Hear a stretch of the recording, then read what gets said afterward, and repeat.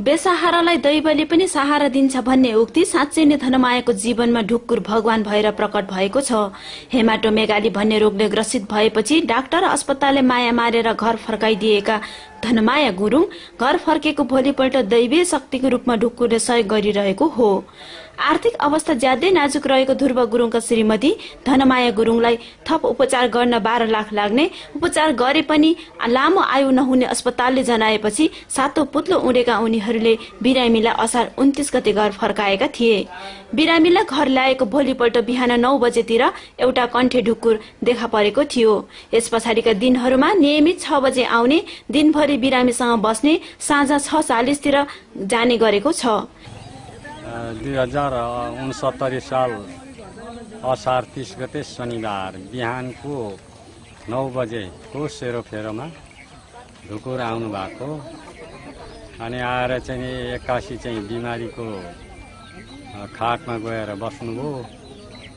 त्यहाँदेखि बसेपछि चाहिँ ढुकुरले बिमारीको लुगा फाटा, हात खुट्टाको औँलाहरू इत्यादि कपालतिर ठुङ्दिने, नङतिर औँलातिर चाहिँ चुसिदिने, बिमारीको बिस्ताराको वरिपरि लुगाफाटा फड्कालिदिएको जस्तो गर्ने। त्यसो भएपछि अनि एकछिन आराम पनि गरेको जस्तो गर्नुहुन्थ्यो, सिरानीमा गएर सुत्नुहुन्थ्यो। त्यस पश्चात गएर चाहिँ फेरि नैटोमा बिमारीको भुँडीमा गएर सुत्नुहुन्थ्यो, त्यहाँदेखि घुँडामा आराम गर्नुहुन्थ्यो। दिनैभरि भने जस्तो चाहिँ उहाँ बस्नुहुन्थ्यो। अनि बेलुका चाहिँ अब 5:45 बजेतिर चाहिँ बाहिर निस्किन्थ्यो। त्यहाँदेखि 6:30 तिर उडेर उहाँको वासस्थानमा जानुहुन्थ्यो। फेरि पनि आउनुहुन्थ्यो। आउँदा आज मोटामोटी 41 दिन चाहिँ पुरा गरिसक्नुभयो। ढुक्कुर आउने जाने गरेको हल्ला हुन थालेपछि स्थानीय मिडियाले प्रचार गरेपछि झनै मानिसहरू ढुक्कुर हेर्न आउनेको भिड लाग्ने गरेको छ। दैनिक हजारौं मानिसहरू ढुक्कुर हेर्न आउने गर्छन्। सहयोग स्वरूप केही रकम दिन्छन्। धनमाया उपचार सहयोग समिति मार्फत हालसम्म 2 लाख भन्दा बढी नगद संकलन भइसकेको छ। नियमित ढुक्कुर आएको 42 दिन बितिसकेको छ। अधिकांश ढुक्कुर हेर्न आउनेहरूले दैवीय शक्तिको रूपमा ढुक्कुरलाई मान्दै आएका छन्। आएर बसेको छ हेर्दाखेरि अब एउटा केही दैविक शक्ति, दैविक प्रकोपै होला। यो दैविक शक्ति नै होला।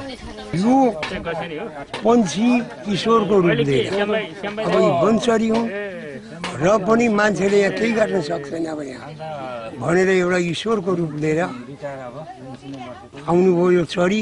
अनि मान्छेले चाहिँ उहाँबाट को ज्ञान लिएर हामीले केही सुध्रिने केही मौका हामीले पाउनुपर्छ जस्तो मलाई लाग्छ।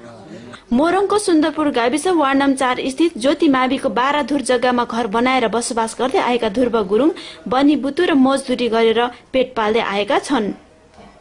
गरिबीका कारण छोराछोरी पढाउन नसकेका धनमाया गुरुङ 3 छोरा र 1 छोरीकी आमा हुन्। उपचारको क्रममा विराटनगरको नोबेल र धरानको पीपी अस्पतालमा 3 लाख भन्दा बढी खर्च गरिसकेका छन्। अन्य ढुक्कुरहरू भन्दा फरक स्वभावको यो अचम्मको ढुक्कुर यसरी पनि सहयोग पुर्याउन सकिन्छ भन्ने एउटा उदाहरण भएको छ। ढुक्कुरको बारेमा व्यापक चर्चा भए पनि यो ढुक्कुर किन र कहाँबाट आएको हो, वासस्थान कहाँ छ, रहस्यको खोजीमा छ। जे भए पनि मानिसलाई यसले एकपटक सोच्न बाध्य पारेको छ। ढुक्कुर आउनु अचम्म र रहस्य भए पनि अझ अचम्म र रहस्य त्यति बेला हुनेछ जब बिरामी निको भएर लामो समय बाँचिन् भने। नेपाल टेलिभिजनको लागि कृष्ण भट्टराई, चन्द्रकला राई, सुन्दरपुरको मोटे बाँध। टीका लगाएर ढुकुरले छोपेर टीका लगाएर पठाइदिएको यस्ता पनि कुरा भयो यहाँ। ठिकै छ, होइन पालेको कसले भने यहाँ पैसा माग्नु आए अरे ढुकुर पालेको अरे 3 भाग हुनुपर्छ अरे भनेर कति हल्ला पनि मात्रै छ, तर यहाँ एकजना मान्छे पनि आएको छैन। जस्तै यहाँ वनपट्टि म एकदम अब हामीले अब उहिलेदेखिको जिजु बाजेले मारिल्याएको भगवानहरू त्यही मान्छौ। बुवा बिजुवा हुनुहुन्थ्यो। ढुक्कुर कति बेला आउने कति बेला जाने गर्छ तपाईँलाई थाहा भयो हुन्छ? अब ढुकुर बिहान बेलुका जाँदाखेरि 6:30 मा जान्छ, 6:45 मा जान्छ। आउँदाखेरि नि बिहान टक्कै फेरि 6 बजी आइपुग्छ कोही बेला त 6 बजिकन आइपुग्छ। ए अनि यो यसरी आउन थालेको कति भयो?